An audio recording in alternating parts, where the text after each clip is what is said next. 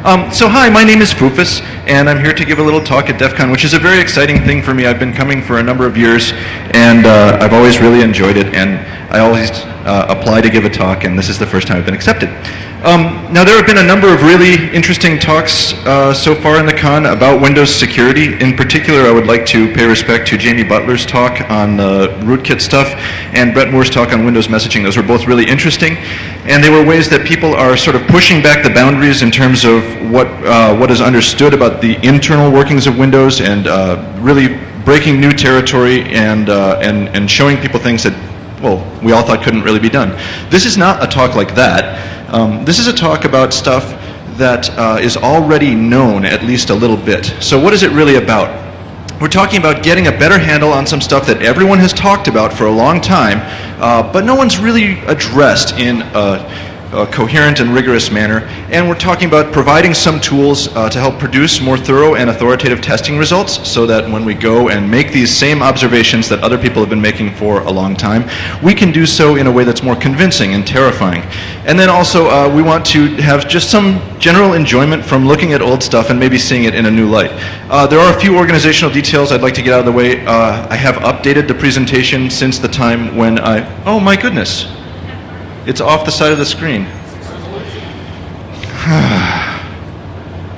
They told me it's 1024 by 768. Well, there's some interesting part words off to the side. Just a second. Well, I thought switching to 800 by 600 would be sufficient. Pardon for another resolution change here.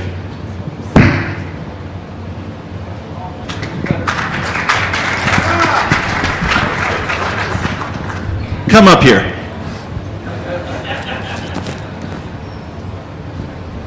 Thank you.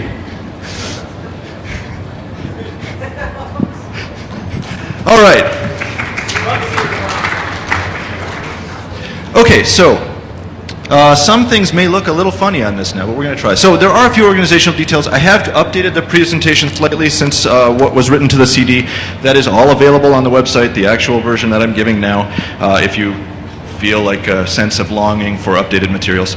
And a lot of people contributed to this talk. Some of them deserve special attention. Jomo-kun, sitting in the front row here, has done a really great job. He's responsible for the updates to Hydra and to the Samba software that I'll be talking about. And he built the KizApp prototype that we'll be talking about. Fen did a lot of research and basically handed me the IE split that we're going to talk about on a platter, so I really didn't have to do anything but write some Perl. And then Fizzgig, also sitting right up here with the elegant blue hair, helped a lot with teaching me how to work the development environment and getting it installed and stuff. I don't know how many of you have installed VisualStudio.net recently, but it's not always a smooth and quick process. And also, I would like to get some style points for not using presentation software. I am always amazed that you come to hacker conferences and see everyone using PowerPoint or whatnot. It's very funny to me. Okay, so when you talk to expensive consultants about risk, which is what all security consultants will try to steer the topic to sooner or later, one of the common things that they talk to you about is trying to rank things numerically. And they say something along these lines. This is a common formula. There are others, but one of the common things that they say is that risk can be measured. And we say that this is the estimated annual rate of occurrence, in other words, how many times per year you think a bad thing will happen to you, multiplied by the estimated single loss expectancy. So in other words, how severe the consequences are for you. And hopefully you have this information in some sort of handy flipbook format that will show you exactly how bad things are for you. And from this you should be able to calculate risk. So this is a well-known thing, and people have talked about it for a long, long time. But historically, people have a bad tendency to underestimate risk. And a good and interesting example of this is at the end of World War II, the Allies embarked on something called Project TICOM, which is the U.S. sent people in behind what was German-controlled territory, and they rounded up Nazi cryptographers. Now, it's well known, probably to most people in this room from watching cool spy movies and stuff, that towards the end of the war, the Allies had been reading a significant portion of Axis encrypted traffic. The Enigma machine was pretty much broken via a number of different avenues, and so the Allies wanted to know how much the Axis knew about this, how aware were the Germans of this. Because they wanted to go into business after the war selling Enigma machines to other foreign nations, and it would be convenient if the secret didn't get out. So they rounded up the cryptographers and they said, hey, boys, what do you think? Did you know that your machines had any problems? And it turns out that when they talked to the actual technical crypto guys, they all knew there were problems. They all said, yeah, we know there are weaknesses in our system and this or that thing might happen, but no one would ever really go to all that trouble. And so they were sort of banking on this. And this is a documented thing. There's a link to a description of this in the bibliography.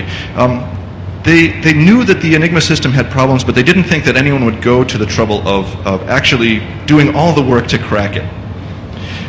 If you look at Michael Howard and David LeBlanc's book on writing secure code, it's a Microsoft Press book. It's actually a very good book. I like it a lot. They have at the end, they have a top 10 list of lame excuses that they've heard from developers about why they didn't make their software better. And the two of the ones that I wanted to cite today were, no one will do that, and also, why would anyone do that? This is a very funny sort of lazy wrapper around the idea of security by obscurity. Security by obscurity is the mistaken belief that by hiding stuff, you can actually control that annual rate of occurrence for your bad security events. That's what security by obscurity is all about. And of course, the moment that the secret is out, you can have the annual rate of occurrence skyrocket. So, last year, I don't remember exactly when, I think summertime, there was a document published and a prominent security philosopher, thinker, was let go from his job. And never mind the fact that the place that he was let go from has a long history of letting people go. This is just sort of more interesting because it made headlines. One thing that people talked about was the fact that corporate partnerships were going to start having really chilling effects on security research, and this was a bad thing. And then another thing, the one thesis of the article was that there was an analogy between operating system monocultures and monocultures in biological systems. And so if you had creatures that all had a same genetic defect, when a virus came that exploited that defect, they would all be wiped out. And this is why we have genetic diversity in nature. And so the theory was that maybe the same thing could be said of operating systems in large environments. If you have a bazillion systems and they all have the exact same security flaw, when somebody figures out how to do something with that flaw, all bazillion of them have troubles.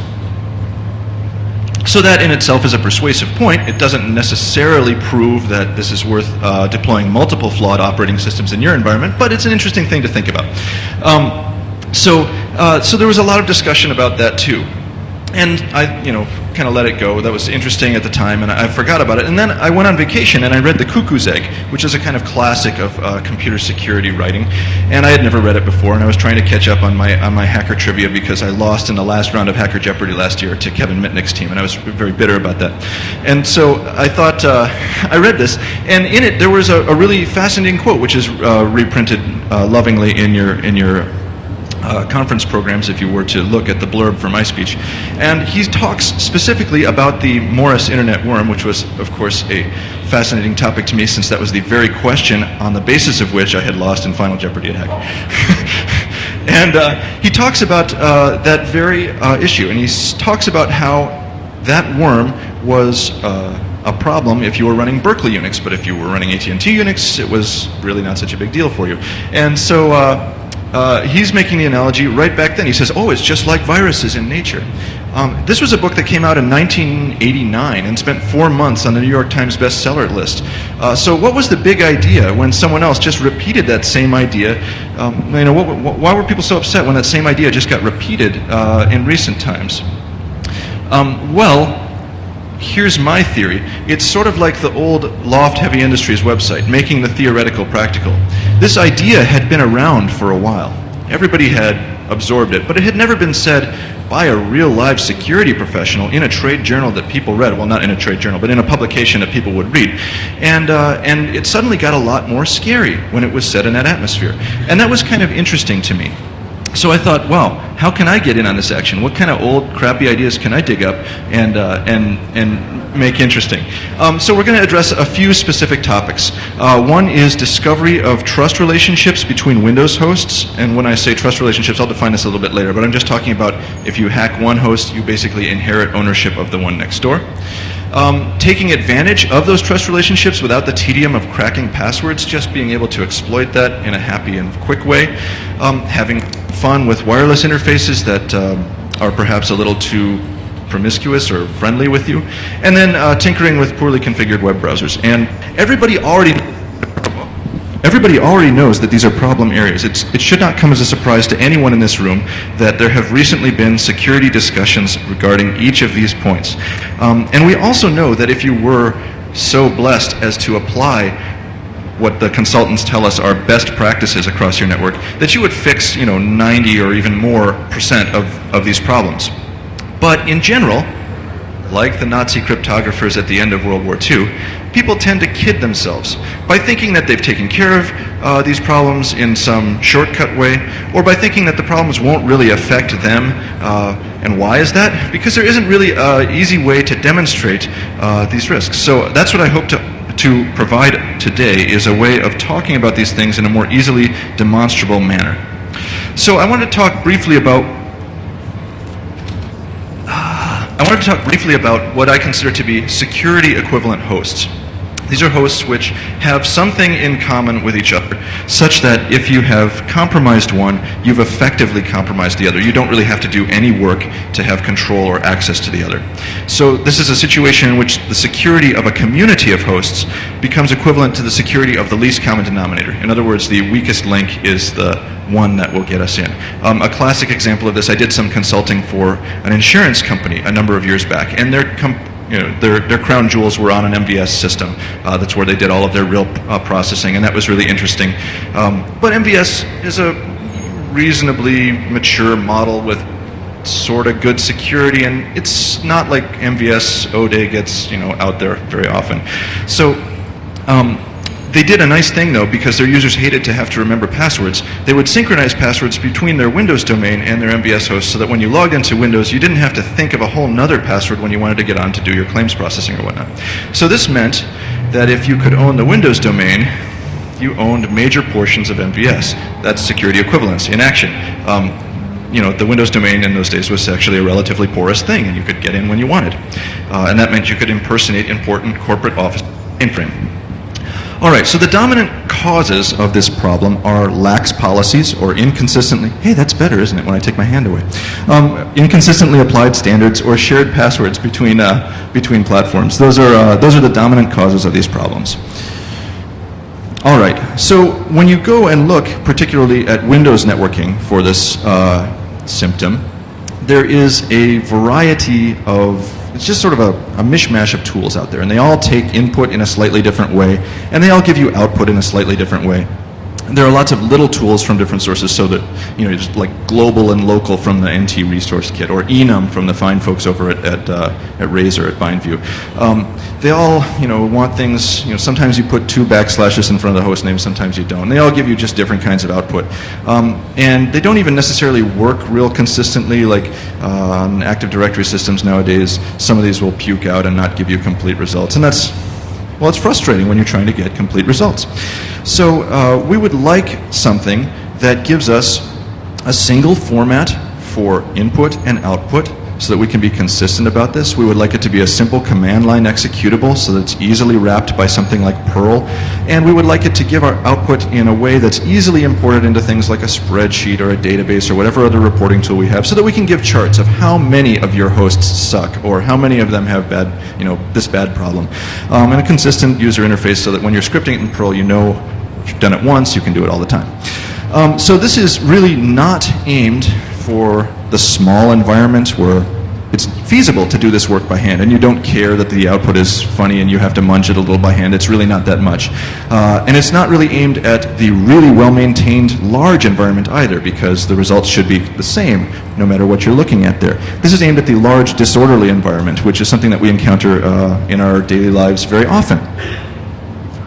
Things with different generations of systems out there. They've had a few different rollouts of software and so forth, and we want to extract information from them.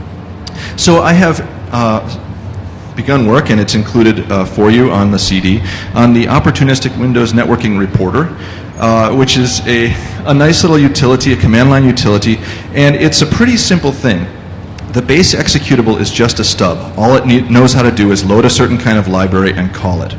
And so we have OWNR module files, .omf files, and these just accept commands and run them. So that's just a DLL that exports a single function, and the function is called go. And we provide a handful of them to you on your CD, and these do a few things for you. They'll report the attributes of a user account, all the information that we can get from a user account, report the membership of groups on a single host. And the output is just a simple stream. You can redirect it to a file, and we always try to get as much information as we can out of the API. We're not going to leave some parameters uncrossed. And so it's just this very simple architecture where we have an executable that calls other little libraries, and they all have a single function that they export. And so the smarties in the audience are probably looking up here and saying, hey, dude, haven't you just reinvented COM, only stupider? And so I would say, well, shut up, man. So let's have a little demonstration, and for this I'm going to have to set the microphone down probably because I'm a bad one-handed typist and I'm trying to squeeze things into one corner of my screen anyway. But you'll notice a few things. When we run OWNR, we'll detect the presence of the different OMF libraries that are there. Each OMF knows enough to describe its own usage so that when you call it, it'll say how it should be called if you didn't know beforehand. Output is character delimited, and it gathers more than just the basic information. So included on your CD, you have this and source code and all of the fun things you might want to go with that. You get a handful of the OMFs. You get a test program for debugging because it's a pain with the debugger to step into a library that you've loaded via load library. You want something that's actually linked with the executable. And there's a skeleton program for generating OMFs just to get you started, the OMF generator, or as we call it, the OMFG. Okay, so here is the tool actually in action. I've got a little VMware session up here, and oh great. Well, can we all see that well enough? Yeah, that's actually acceptable. Okay, so let's run it. OWNR. No, I'm okay, thanks. And you'll see it detected that it found these different modules. And there's a lot of sort of debugging silliness in here right now. When we release the next version, we'll clean up some of that. But we say we have these modules, one that detects information about a user account, and then there's one that will detect information about all user accounts on a local machine. So let's just do that. I'm going to run that against my own machine right now.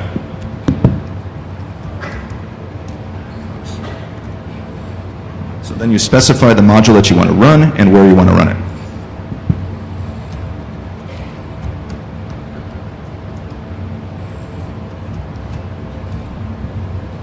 Oh. What did I type wrong? S? Oh, it's the wrong module. All users is what I want. And sure enough, all the user information from my local box came back. And you can see that because of VisualStudio.net, I have the SQL debugger there, and there's a test user account, and we gathered it all, and that's kind of fun. Now, what's nice about this is we've got our fields separated with a single colon between the name of a value and the value itself, and then a double colon between value pairs. So this is really nice for importing into a single unified reporting framework so that you can just use tools like grep or awk or whatever you like to parse through that. All right, let's hop out of VMware now, and we've used this in production now a little bit. And I'm going to get myself a little console window here.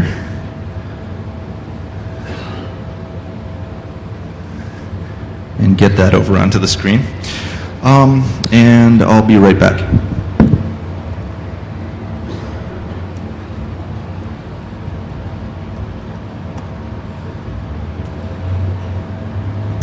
Okay, so this is a suite of actual data captured in the wild from a network of about 500 machines, and we're going to show how this tool can actually allow us to derive somewhat interesting information.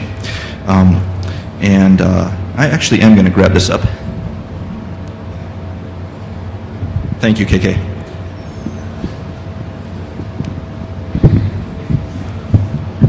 Woo, hands-free. Okay, so I have scrubbed this data so that you can't tell who it is, I hope. And so we're going to Now, one of the interesting things about this data was that we found that we were already domain administrators by the time we ran this, so we could get a lot of information. But what's interesting about it is that there was information that, well, just being a domain administrator sometimes isn't all you need. Sometimes you need to be able to show people that this has real consequences. So what if we looked for the string CEO in there? Because there might be a user account for the CEO.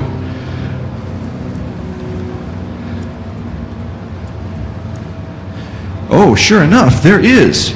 That's interesting. Now, I have scrubbed the CEO's name, and he is just now user 160.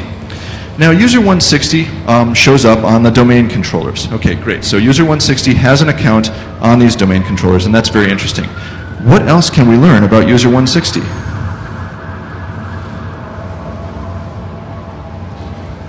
So this is just, the simplest possible query.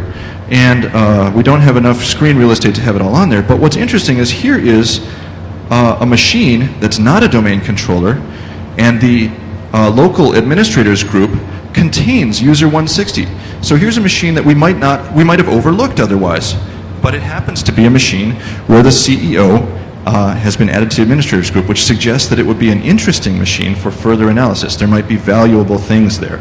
And that was something that you wouldn't necessarily have determined easily had you not been able to quickly sort through this large body of information. So, again, I'm not really inventing anything new or fascinating here. I'm just making some stuff easier that was tedious before. All right, so now it's time for a little musical interlude. This is from the book, which one is this from? This is from Cyber Thief and the Samurai. So I was telling you I was reading a lot of hacker trivia, and the focus of this was largely Kevin Mitnick hacker-related trivia. And after the Christmas attack on his machines,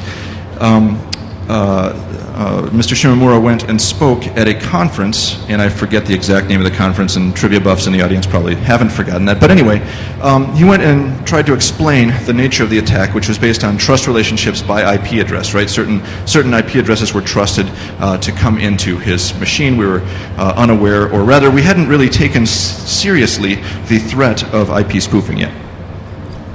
So here's the quote. Of course, Tsutomu didn't have to explain the technical details to this crowd. The system's vulnerability had been known for a long time. Two respected security experts, Robert Morris and Steve Bellavin, had published papers about it years earlier. But it was such an elaborate method of attack that it had rarely been used. In computer security lingo, it was non-trivial. That meant that it required a lot of time, a lot of patience, and a lot of guts. Not only that, but much of the attack appeared to have been automated. That is, someone had written a computer program which carried out the attack. That made the attack all the more alarming because it meant that it could be done by anyone with enough savvy to run the script, which meant basically that someone with slightly above average technical knowledge, by hacker standards that is, like Kevin, might indeed be able to pull it off. So this raises a couple really interesting questions. And the first in my mind is, how come nobody can string together about 5 sentences regarding Kevin Mitnick without describing him as a substandard hacker? I don't really get that. But anyway, what is also interesting here is that this is a known vulnerability, known by smarties in the industry, and yet it was mostly overlooked because no one thought people would go to the trouble of figuring it out and actually making it usable. So, if you want to write your own OMFs to determine interesting facts of your own interest, here's how you do it. You must export at least one function. It must have the following prototype. So it's just like main, basically. It should be thread safe because soon we are bringing you multi-threadedness. It should return one of the meaningful return codes defined in the header files for you, and it should accurately show usage information when it's invoked improperly. So you should note any other modules that it depends on and so forth. If you do those things, and you make yourself an OMF, then it is free for everyone to share. You don't need to do any complicated installation or uninstallation. OWNR just detects the OMF when it is in the same directory. There's no conflicts with other versions or anything like that, and each one can call others that are present in a happy way because they all export things exactly the same way. So if you want to reuse some of that code, go right ahead. And hopefully this will be interesting. So the idea of this is to give us the ability to sort output nicely, and I've shown a little bit about how that might be used. You can use the tools of your choice and support your audience in a user-friendly reporting manner. So our goal is to try to provide more authoritative answers to questions like, well, if we have access to an account on one machine, where else might that be helpful? Or what percentage of machines have non-standard accounts or non-standard password policies? Or if we have control of this one machine, what other ones are, available to us? All right, so let's step back for a moment and note that another old and familiar fact is that Windows authentication is vulnerable to replay attacks. This isn't news. You see the encrypted hash fly across on the network, and everybody knows you could replay that and be authenticated to a Windows device. There's a tool that's from, what, about 94 or something? An old tool called SMB Proxy, which claims to do this. We were never smart enough to get it to work. But it really would be nice to have that. And so it's been historically kind of inconvenient to take advantage of this fact. And so people, because it's been inconvenient to take advantage of that, people have underestimated the risk of compromise to local administrator accounts. And I really wish I had been able to attend the previous talk on locking down workstations, because this is exactly what I'm interested in. So wouldn't it be nice to quickly check to see if a given password hash is reused elsewhere on the network? And wouldn't it also be nice, in the event that it is reused and you do find it to be successful someplace, to be able to mount file systems over there or to schedule commands and run them? Why, yes, I think it would. So, and here is where Jomo-kun's contribution comes in. If you are familiar with Hydra, the fantastic password Swiss Army knife tool from THC, you are already familiar with many of the things that this does, and Jomo-kun has added enhancements to it to do many things. Look for Cisco enable passwords and so forth, just grind on them. Concurrent password guessing on multiple Windows hosts is what's interesting about this. And I say multi-threading, and he corrected me. It's actually using fork. It's not really threads. So, but multiple concurrent attacks on Windows machines. Lots of tools don't have this built in. Most Windows password grinders are going to go after one machine with a dictionary and an account list, because only one session at a time is possible between two hosts. But we could have multiple sessions if we just targeted them at different hosts. So now you can quickly check to see whether credentials are shared in a large Windows environment. And you can also rapidly lock out accounts this way, so be gentle. So you could take a password hash table like pwdump output and give that as input to this new Hydra thing that he's got. And so without cracking passwords, you can tell whether they are good on other boxes. Just without having to decrypt them, without having to run John or shell out for loft crack or whatever, you can just do this nice and fast, find out if the password database that you've captured gives you access to anything else. Now, getting this to work for you may be a bit of a challenge. THC has a tendency to release outputs that break the stuff that Jomo-kun has contributed. They acknowledge that his contribution is in the source tree, but then the next generation of code somehow, walks all over whatever he did.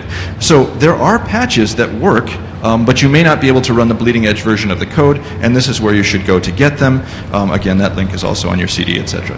And work is underway on a more elegant design that actually uses threads and is built from the ground up to do this task right, and someday that will be available. Okay, so we've now been able to tell whether a password hash is reused someplace else on the network, and that's pretty fun. So theoretically, armed with this knowledge, we should be able to mount a remote file system without having to know that cracked password. And we should be able to schedule tasks remotely without knowing that cracked password.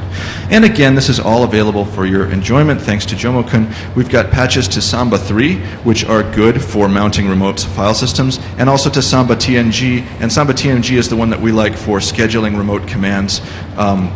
It's a little flaky for some other things, but it's good stuff. Again, taking pwdump output and using that for authentication to remote hosts. So what is the point of this again? Now that I've been rambling for a little while. Note that I am not telling you about anything you don't already know. The technical vulnerability is a well-known one and has been for some time. We haven't invented any new techniques either. Everyone has told us for a long time that you can replay the same data across the network and get results. All we're doing is making this a little bit more easy and accessible and maybe scary. So for instance, having seen this, is there anyone here who thinks it's still a good idea to have a local administrator account with the same password on every workstation? Okay. Yeah, that guy, okay. And everybody knows that it's a good idea to minimize the number of local accounts, right? Because local accounts, there's always going to be one with the username the same as the password, or without a password on it. Somebody's always going to screw that up. So everyone knows that it's a good idea to minimize local accounts usage. And this is why, because with local account access to a machine, I might be able to get other things, shared with the domain and so forth. So the expensive consultants have been telling people for a long time, move towards a Kerberized environment, harden your workstations, use an Active Directory design that compartmentalizes privileges. Now there's maybe a little bit more motivation. How many of you have heard that from an expensive consultant? How many of you have been the expensive consultant and have been ignored? Much greater response. Okay, good. All right, so that was some fun with Windows credentials. It also comes as no surprise that browser security is a hot topic. There are a number of great resources out there. Georgi Guninsky's resources are fun and interesting to read. Malware.com is my personal favorite. Lots of great stuff there. And Ludayu's got a good collection of things to look at. But so far, most browser attacks have been what the defense people that I talk to call disorganized threats. They're a menace. They can do bad things to you, but they're not really targeted at specific individuals. They're usually targeted towards a victim community, which includes everyone who has this version of the browser or everyone who is vulnerable. We're not really looking at a specific victim in mind and saying, well, we're going to go after this person or this organization with a browser exploit. Does that mean we don't need to worry about it because it would be hard to do? Not necessarily. So, and this is FenFen's contribution, and this is another little program that's available in the BZ file on your CD. The malware.com website has a write-up of what they call the malicious shortcut self-executing HTML vulnerability, which FenFen laid on my desk one morning and said, hey, look at this. So it's pretty interesting, and I'll spend a couple seconds on how it works. We write a web page that initializes an ActiveX control called shell.application. Now that's a one that everybody has, but most people have it. We don't allow that to be initialized. We use shell.application to copy a shortcut file, and the malware.com proof of concept code uses the shortcut to paint.exe because they figure everyone's going to have paint on their start menu. So we're going to copy that shortcut file, but we're going to alter the target of that shortcut to an HTA file that's housed elsewhere on a server that we own, okay? And we're going to launch MSHTA to download and interpret the code in the HTA file that we've got on our evil server. So the HTA file, when it finally gets downloaded and executed, has little VB script that writes the contents of an executable image to the hard disk and then loads and executes that image. So it's multiple steps to get there. So it sure would be nice if we could change that proof of concept HTA to include whatever executable we wanted. So here's a way to do that. Take the executable of your choice and put it in a directory with these files that I've given you. There's a top and a bottom. These are just wrappers for your executable. And then you run this little script, hexify, which generates a middle file, and then you cat those three together. You can send an attachment to your intended victim, and that attachment contains a form that submits itself to your web server. So in other words, it automatically submits itself to your web server. The submission will force the vulnerable web client to download an HTML file that does the shell.application ActiveX trick. If the browser there is an unwary one, it will download and execute the script in phase 2, which now includes the executable that you have put in there. And so the executable also will, or I'm sorry, the phase 2, phase 1.html is nice too because it actually redirects the user to the website of your choice. So they may not even really have realized that they visited this hostile site. It redirects them someplace good. This is a trick stolen from Sverre Husby's book on writing secure code called Innocent Code, which is a fantastic book. I recommend it. It's really great. So that's all good and fun. And we've included, the sample that we've included is one that we have tried out in production also. It just, it's a stupid little program that does a couple of things. It calls get computer name and get username, and then it issues a get to foofus.net with those as parameters. So it's like get whatever, question mark, my username is, my computer name is. So it doesn't really do anything that bad. And properly configured browsers should not allow the initialization of that ActiveX control. And even up-to-date antivirus should catch that file, because antivirus vendors are getting wary to this sort of thing now. And sure enough, our company's antivirus will catch that. And I mean, we're not an antivirus vendor, but the one that we have installed on our desktops will catch that and say, oh, bad stuff came over the web, help. So we sent this out to some people. Did we get any results? Well, we found a couple of things. The first was that a lot of antivirus didn't block things before they got executed. It would detect them and say that this was a bad thing, but it was already too late by the time it got detected. And the second thing was, it wasn't out-of-date configurations that we found that were vulnerable. Can anyone guess who we found was vulnerable to this attack? Yeah, you did it, so you're not eligible. Software developers were vulnerable. Software developers who write ActiveX controls in particular, because they turn off their browser protection because they don't want to have to digitally sign everything every time they hit the build key to test their work. So they're unwary and they are vulnerable to this. So once again, there's nothing really new here. It's not a breakthrough technical achievement.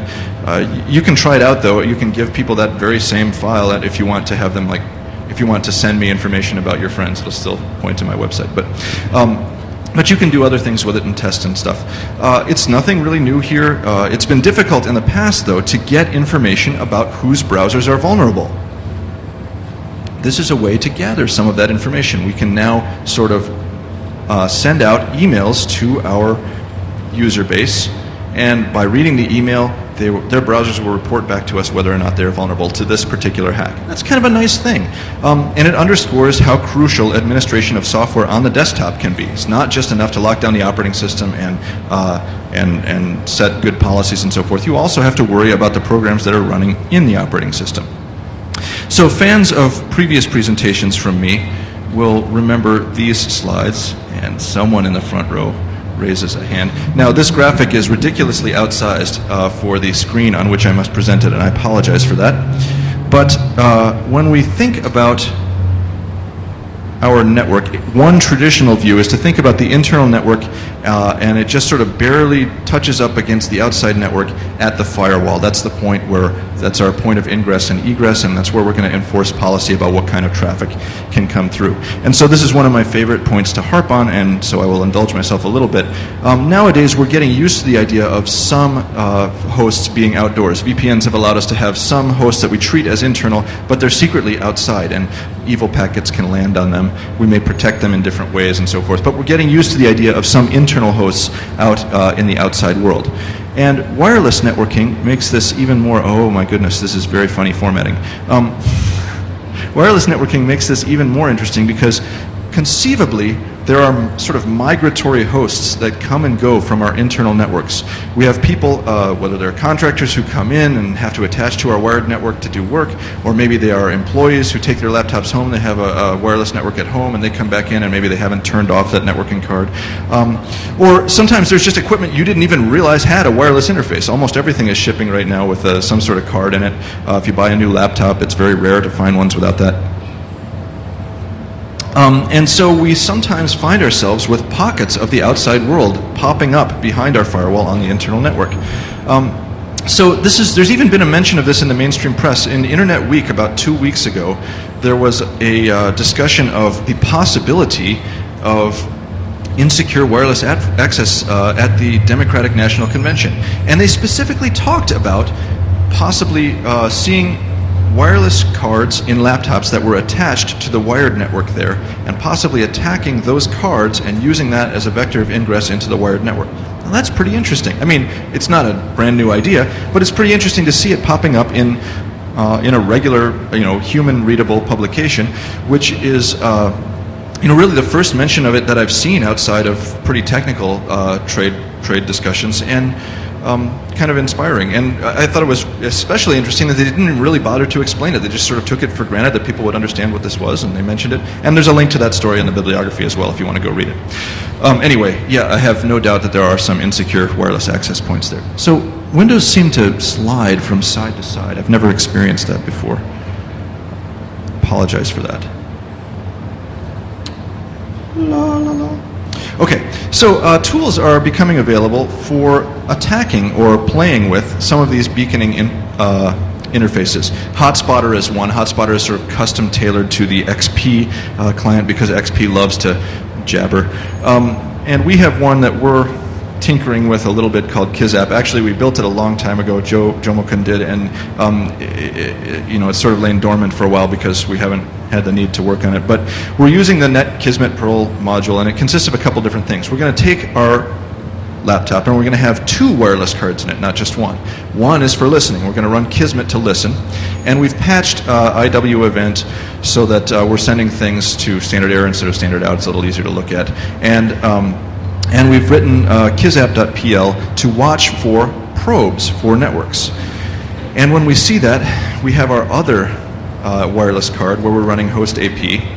And when we see a probe for a certain SSID, we immediately announce ourselves as that SSID, and we're running a DHCP server, so if someone is friendly enough to associate with us, we'll issue them an IP address, and then we can look at them.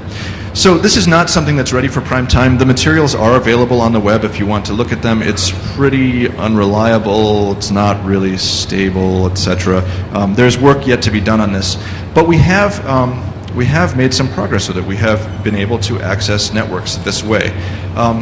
Again, though, before long, this is the sort of thing that's going to be a commonplace risk, just like everyone has been saying, but no one is really worrying about enough yet. All right, that's very swell. Let's move on to the next one. Here's time for another brief interlude from literature.